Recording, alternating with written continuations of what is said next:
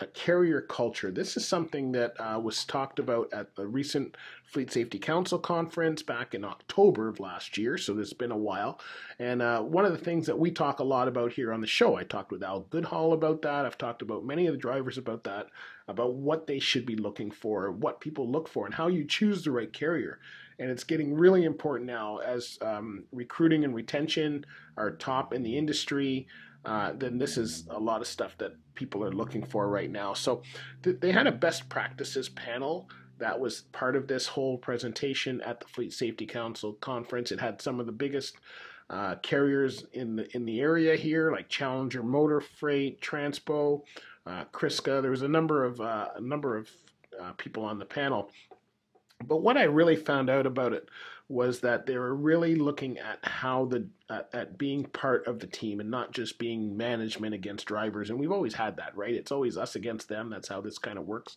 And so some of the things that we talked about were, or that was mentioned, was that most of the carriers are now looking to get involved. And I thought one of the biggest things was Transpro. So the person on the panel for Transpro was saying, you know what? They had a load that was somebody called in their network. It wasn't even their load. It was a kind of another company that's associated with them, and they needed help. Apparently, it was a refrigerated load that was going to. They had problems with the trailer. It needed to be offloaded, and there was nobody else to do it. And it was in their yard.